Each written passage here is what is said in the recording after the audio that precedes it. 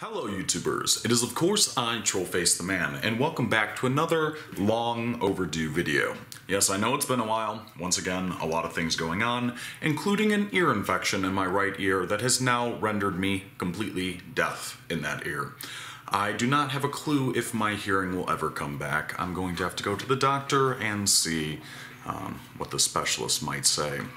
But today's video is going to be about this very interesting bulb I see. It was a $60 bulb, which is quite expensive, but if I have use out of it, then it will pay itself back quite easily. It is supposedly a 500 watt replacement bulb, an LED bulb, but what makes it really unique is it's 10,000 lumens, that's fairly bright, but also that it claims it's able to produce 3 different color temperatures. Oh, maybe I should, there we go. Soft white, cool white, and then daylight. The color temperatures are determined by a switch on here that you can just flip back and forward. You're supposed to flip it, then turn it on, but seems like a little bit too much work. I put an adapter on the end of it, just so that way I can plug it into a normal extension cord. And I wanted to not only see how the color temperatures look in general, but I wanted to use a spectroscope to take a look at it and see how the color quality is, whether or not the color is going to be high quality, low quality, or whatever. I actually use these for my studio lights. Not this one specifically, but this is my other one right here.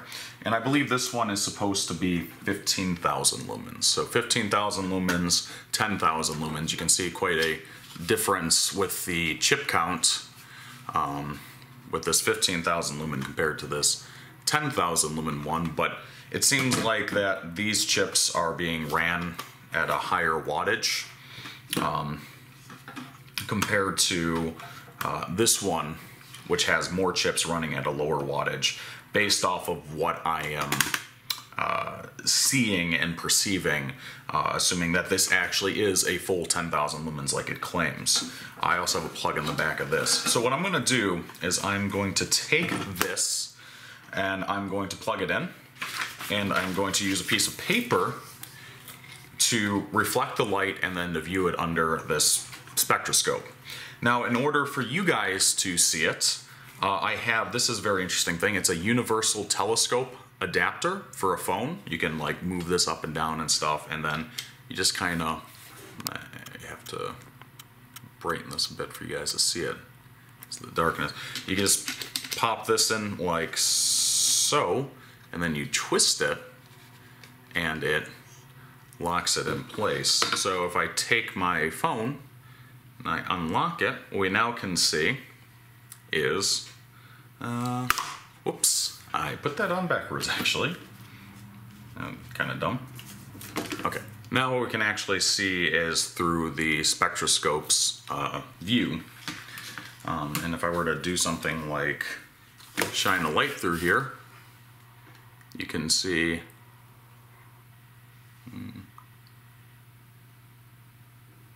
it's not going to do great because it's so close, but they're kind of the rainbows on the edge forming there, which will show me the color spectra. What I'll do is I'll take pictures of the lights and I will put them up for you to see yourself. First I'm going to have to crank down this way down. I will include a link, Amazon link, for the spectroscope tubes if I can find them, the universal adapter, and this bulb maybe if I can find them. Buying anything using the links helps support the channel. First thing I want to kind of do is see what wattage this has at the different color temperatures. So I'm going to plug in this watt meter, and then I'm going to plug in this light. Right now it is set to daylight. Also, because these are very bright, I'm going to put on not only 1, but 2 pairs of sunglasses.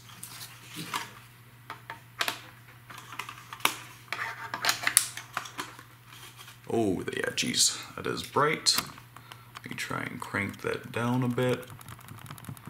Tame it a tad. Are you gonna be able to see the meter though? Can you see that meter? I'm not sure. Right now, this claims that it's a,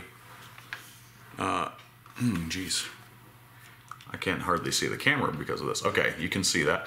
This claims to be a 90 watt bulb at 10,000 lumens. Right now it is set to daylight, so only, you can't see it, but I'll show you later. Only one of the strips is lighting, being the, maybe I can show it, being,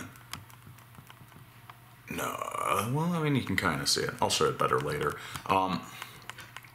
Only one half of the LED chips that are on there are actually lighting, being the daylight ones. And this is how it achieves the effect that you have very cool white LEDs, and then you have very warm white LEDs. Oops. And that one half lights.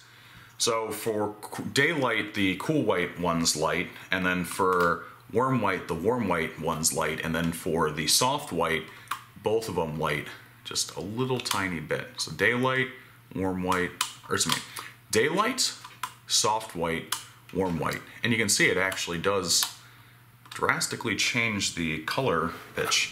Looking at this now, this is only 74 watts, being the soft white, and then the warm white is 77 watts. Ooh, you know, that is a pretty far cry from the supposed 90 watts consumed. That's a little bit disappointing because this is more an 80 watt to 75 watt bulb, not a 90 watt bulb. Let's take a look at my other bulb right here, which claims a 100 watt usage, and I do believe is supposed to be 15,000 lumens.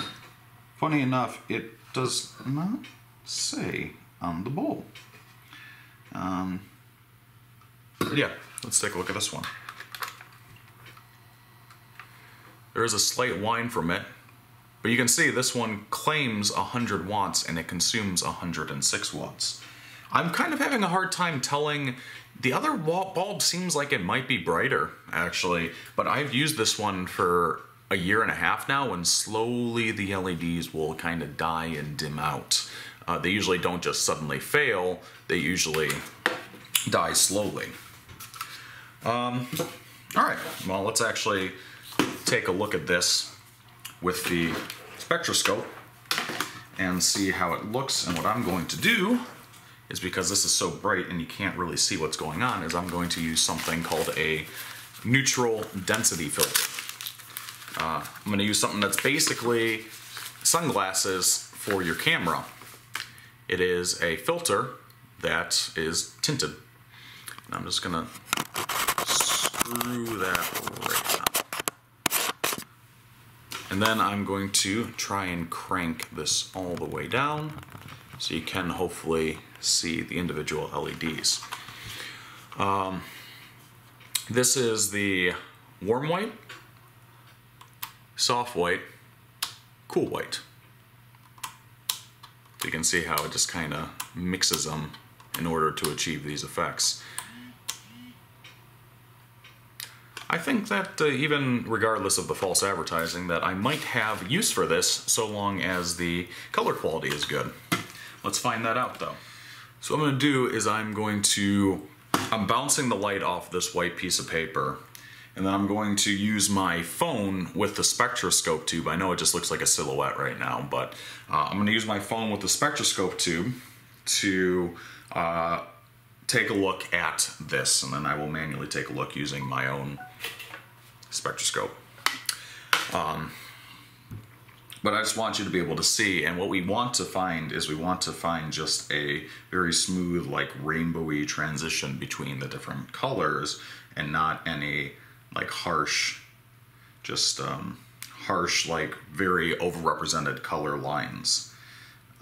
Okay, so that's warm white. This is the soft white. And then the cool white.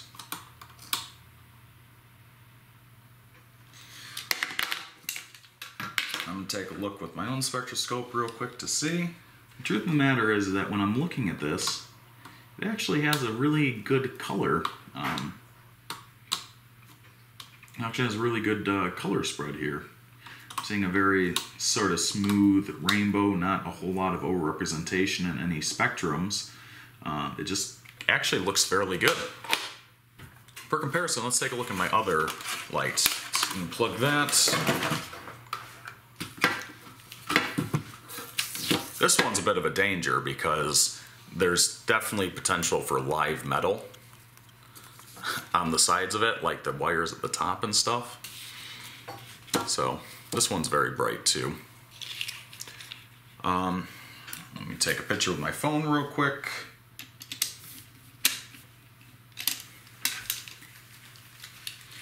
You know, it's one thing I've realized doing videos for so many years, things never go as smoothly as you hope they would. This one definitely looks brighter, which I would hope.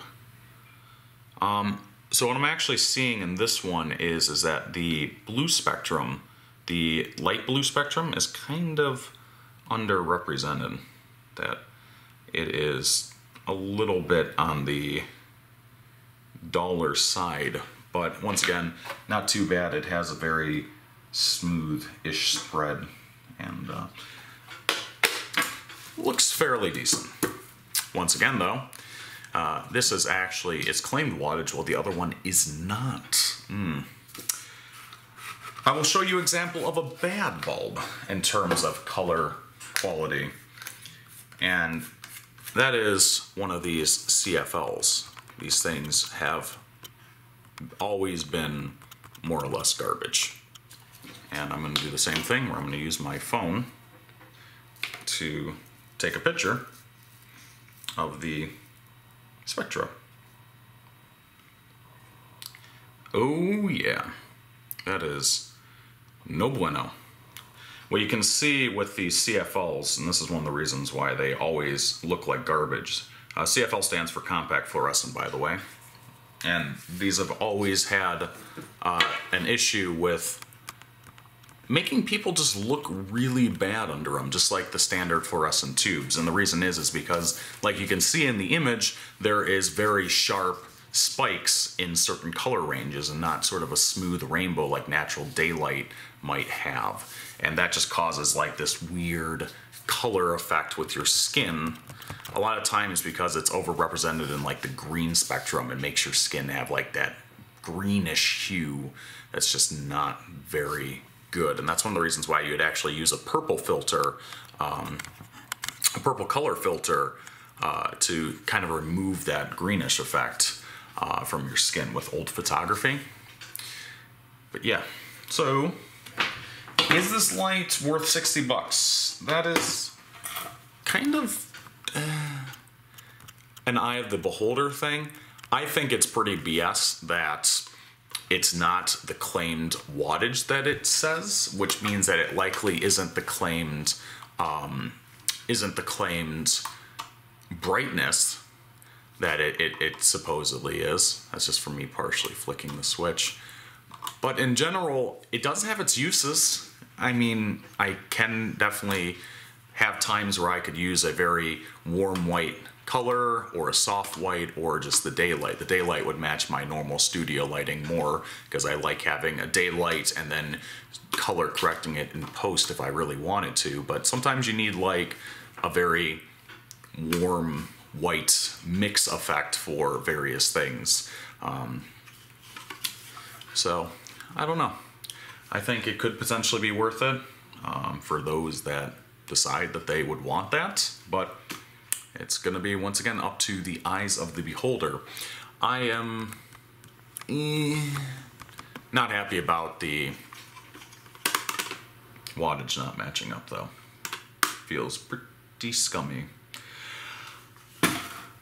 In general, though, I will try and, if I can find this, I'll put an Amazon link in the description below. I'll also put an Amazon link for the neutral density filters for the spectroscope that I was using for the spectroscope tube and the adapter, and if I can find this light, I'll put one down there for it too. I definitely do recommend this one. I got this one on sale for like 40 bucks, and it's been a great boon to my light levels when it comes to my studio and allowing me to record better quality videos in general.